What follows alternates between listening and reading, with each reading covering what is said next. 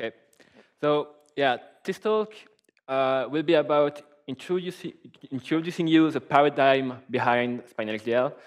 It will not be a syntax presentation, really paradigm, to give you the key difference between what you are used to and what SpinalHDL is really behind the hood. So here I will give SpinalHDL example, but it also applies to other languages like Chisel, like VHDL. Maybe you hear about it through Lytix or Mygen, and probably many other open source hardware description language or hardware description tools. And one main question could be why those languages exist. So I will not argue about that. I will just say it exists because some people are not happy to write VHDL in Verilog or system Verilog to describe their hardware. So let's go on now. This is a simple example of SpinalHDL, just to show you how you can use it in a similar way, kind of, than what you are used if you use VHDL or Verilog. So the first thing to understand is SpinalHDL is embedded into a general purpose programming language. So SpinalHDL is a Scala library. So here I'm using Scala. It could have been a Python library, it could have been a C++ library. The idea is we are using software as an elaboration tool for the hardware we want. So let's go through the example. First, we are importing the SpinalHDL tool in a Scala language. Then, because we're in a Scala language, if we want to ask the tool to generate the hardware we want, we have to ask the tool, like, convert something into Verilog, which is this top level. So this is the entry point of our generation to ask the tool to generate our things. And if we look at what is the top level in a given case, it is a Scala class, which extends component to say that it is a hierarchical component, hierarchical thing in our design, like a module in Verilog, or entity component in VHDL. And then we define, for instance, in the given case, everything is combinatorial, where we define A and B as input inside of 8 bits, result as an output of 8 bits inside, and then we generate adder between A and B. So when Scala will effectively run this line of code, he will first execute this expression, and then when he executes it, he will add into the netlist that we are generating, it will add the corresponding adder gate. And then he will see this assignment operator, so he will assign it to the given output.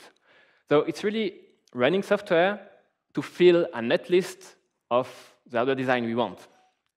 Running software, yeah. So a little bit more complete example to really show you can do what you are used to do in VHDL and Verilog in SpinalHDL.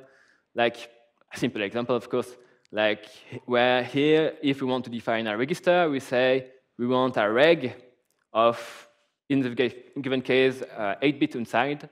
So things are explicit. That's not like in VHDL and Verilog where things are inferred because you are using them into a clocked process. Here, if you want a register, you say, I want a register, and that's it. And then, for instance, here we are defining a signal full, which will be true when the counter is at 255. And here we have a conditional statement. If not full, then increment the counter. So quite simple stuff.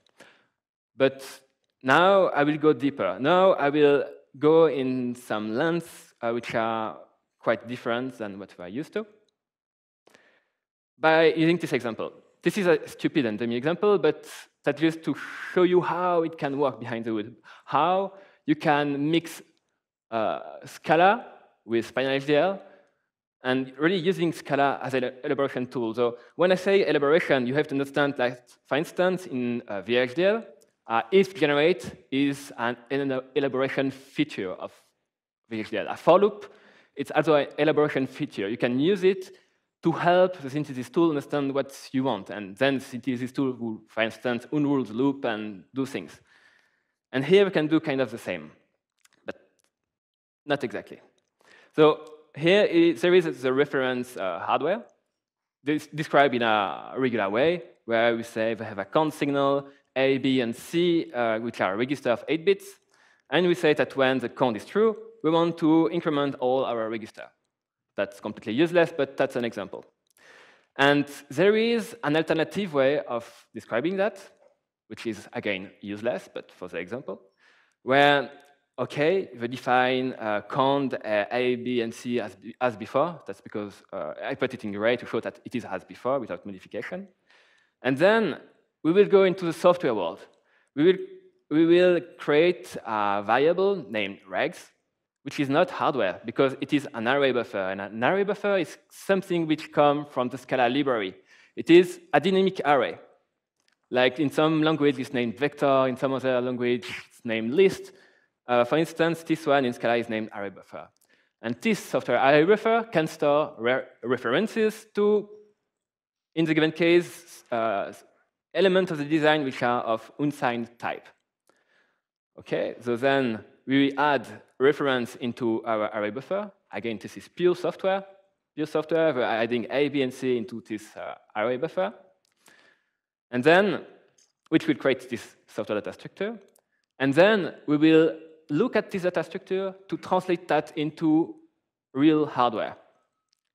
So as before, we check if the count is true, and then we will iterate in software over all the elements of our regs array, and say that the given signal which was referenced should be assigned by himself plus 1. And this will result exactly in the same hardware, that just we used software as an elaboration tool.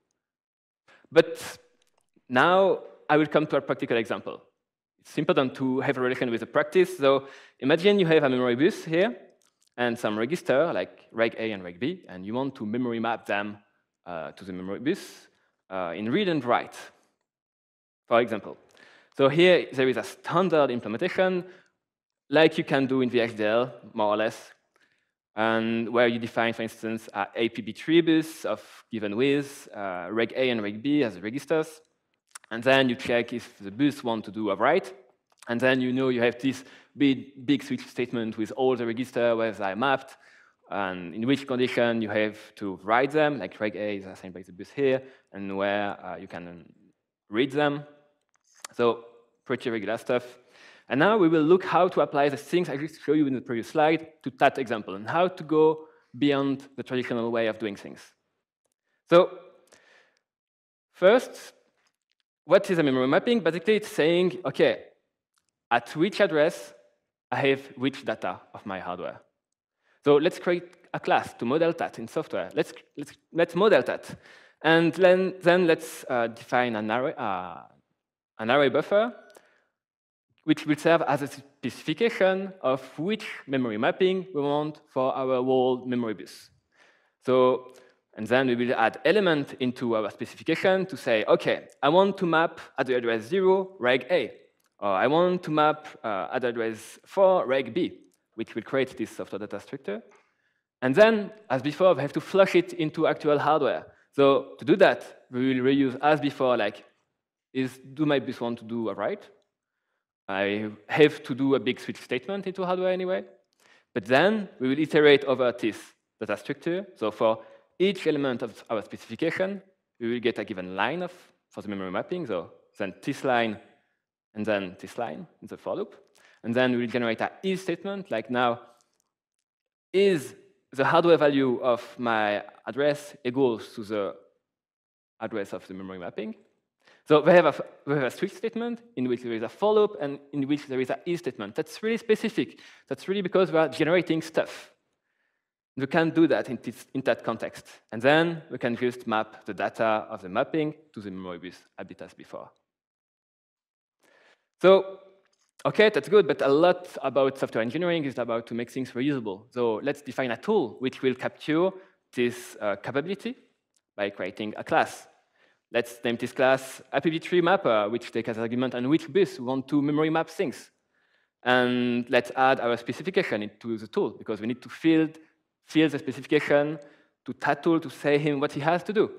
And let's move the code which was flushing that into hardware into a function flush that we can call once we fill the specification with everything we want. So we will say everything to the tool, like map this guy to this guy, this guy to this guy, and at the end, we will call this function flush to generate the corresponding hardware. So, and then, if you want to use that tool, there is a user code. Like imagine you want to redesign this peripheral, this memory mapping, this register bank. So as before, you will define your APB tribus, reg A, reg B, and then you will create an instance of the tool that was just defined before to do memory mapping. You will add to the specification of this tool that there is mapping at address 0, mapping address 4, on this register, and you will call the function flush. So this is one of the first steps of, I would say, like design automation. And the good thing is we are still fully integrated into the SpinalHDL flow. We are not living in a third-party tool which is written in another language to handle a register bank. Here, I could write hardware statement just next to that, and that's perfectly fine. I could write here like reg A or reg B. That's perfectly fine. We are not breaking the flow, and that's really important to have a smooth hardware design experience. So, and then, yeah, here there is something a bit bad, is that you have to manually feed the specification. You have to know the internals of the memory mapping tool. You have to feed his specification with the mapping class. There is a bit of boilerplate code. So I really don't like that. I really don't like monkey coding. So let's do that. Let's add into a APB3 mapping tool a function named read-write. And when you call this function, you say who you want to be accessible where in read and write, and it will add the thing to the specification here. And then this is what becomes the user code. You just have to write the function like, to my memory mapper, please make this given register readable and writable as a given address. It hides things. It makes things a bit more abstract. You don't lose control by adding those abstraction. It's really to make the things easier to use. But the distance to the hardware is still really close. You can just look how it is implemented and go in. There is no magic. OK, so that's better, but that could be even better, because really often what you do is creating a register, a lot of registers. So here we have reg A and reg B appearing 2 times in the same code. That's really bad. Could be better. Like in our APB3 mapper tool, we will add a function like, OK, mapper tool, please create a read and write register at this given address. You don't give the register that you want to make accessible. You say to the tool, please create me this register. I need it at this address. And there is a function like here you say explicitly, OK, when this function is called, please create a register of 32 bits, add it into the memory mapping at the specified address, and return me this register. And then the user code is like this, defining the bus as before, instantiating this APB3 memory mapping tool, and saying, I want reg A to be something that the mapper, asks the memory mapper to create a read and write register at the address 0. And this register will be named register A. And same thing for register B. So the point of this example is really that you can, by mixing software as an elaboration tool with hardware generation tool, you can obtain some kind of nice synergy together to really avoiding always writing the same again and again. So yeah, that was an example. I made it really simple. There is a lot of other things which would be required to have it usable in a practical way. I have it, just I simplified it for the slides, like supporting like read-only, write-only, set on write, this kind of other memory mapping primitives. But yeah, let's keep things simple for the moment. Like things like generating the C header file from the software specification we made. We could do it. And also, yeah, this is more about software modeling. Maybe you know UML. This is the kind of things you can do in hardware design. It makes sense. Like, for instance, you can have an abstract definition of what a memory mapper tool could do and have multiple implementation of it that you can swap around really easily. So yeah, that's it for this example. And now I will just give you some other practical cases to just show you that it's not only about mapping memories. So one example is for one of the SoC I had to do. I had to design an AXE4 crossbar. So I create a tool to make it easier to instantiate. Like if I have a design where I have an instruction cache, data cache, VGA controller, which need to access some memories like a RAM, a SDRAM, and some peripherals through a IPv bridge, this is how the whole interconnect is done in that SoC. The interconnect, which will really link everybody together. Like, okay, you say, I want IXC for crossbar factory. I want to add some slaves, like the RAM will be mapped at this region of the memory, SDRAM at this region, peripherals at this region. And then you come later and you say, okay, and then I have some new connections to add, new master to add in my system. There are my master, and there is to which slave they can access. I don't want each master to be able to access everybody because it will cost me resources to add all those mixes. So here you have a fine control of what you want. And then when you specified everything to this tool, you just say, build yourself, like flush yourself. That's okay. I give you everything you can generate yourself now. Now that you know all I want, please do it. And this tool here is built kind of the same way than the one I've shown you before. That's really similarly done. So, and the last example is probably the most successful one of this kind of experiments is VexRISC-V. So it is a 32-bit soft core, RISC-V core mainly made for FPGA. And at the beginning, it was an experiment. At the beginning, it was an hardware description experiment, how to express hardware to make a CPU flexible. Like I want to be able to remove instruction from my pipeline. I want to add some custom ones without having to mess around the whole code and having some dirty tricks to do or modifying the code base. So in this instance, the CPU can go from 2 stages to 4 stages plus how many fetch stages you want, plus some parameterization. For instance, the decoder logic is done automatically via Quinn-McCluskey algorithms, analyzing the decoding specifications that I give to the decoding unit. And the whole CPU is built around a plugin system. That means, for instance, the ELU is not part of the CPU hardware description. It's a plugin that you insert in the CPU via parameterization. So, which means you can also you can swap it out just by implementing your own ELU implementation and swapping it in the during parameterization. And basically, those plugins are built around a 2-phase, like setup phase for all plugins of the system to talk to each other to know what they want. So to add a new instruction, maybe your new instruction plugin will need to ask the decoder plugin to ask him generating a new decoding logic for its own usage or things like this. And it uses like many software approaches like abstract classes, hash map, all kind of data structure to help the generation of this CPU. And the best thing about it is it's not only really flexible, but it's also really good in the generated hardware. Like to have a small CPU, you can go down to the simplest one, which will use less than 500 lookup table on X7 and go at plus 300 megahertz.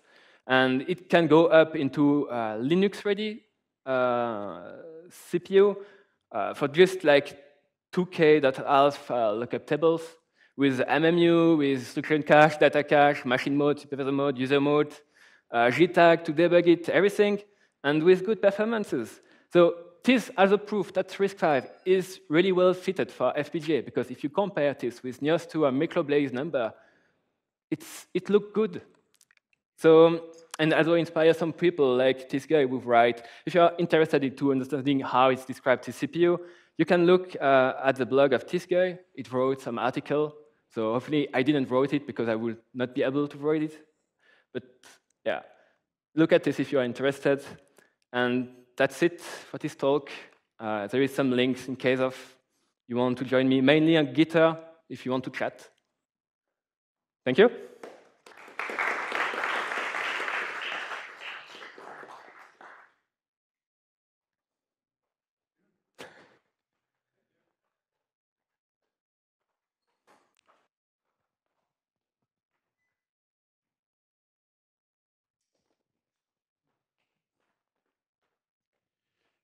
Obviously, this SpinalHDL looks very like Chisel.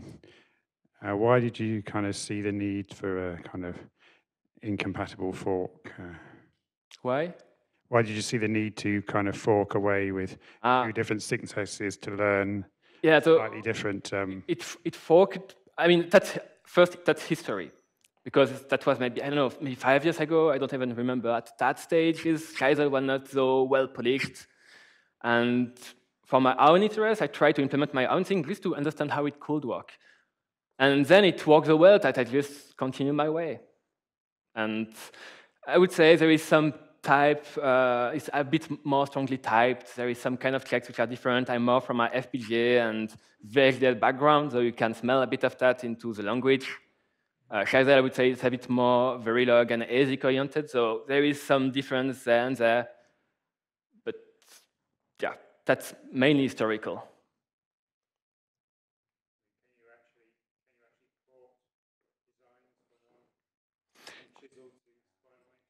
It would be feasible. Yeah, it's really not really far. It's really not really far. That's right. It's quite close. Yeah. Do we have any other question? Not. If not, let's thank the speaker again.